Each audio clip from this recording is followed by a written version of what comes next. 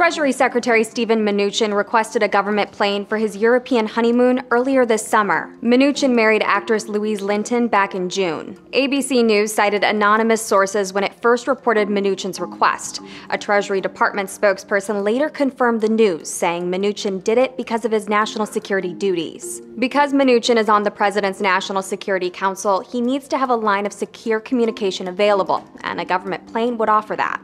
The Treasury spokesman says Mnuchin's office pulled the request for a government plane after it found another option for that communication line. The Treasury's Office of Inspector General is already reviewing a separate trip Mnuchin and Linton made to Kentucky on a government plane in August. The Inspector General's counsel told the Washington Post the office is looking at, quote, all requests for and use of government aircraft, but wouldn't give more details about an inquiry into Mnuchin's honeymoon request.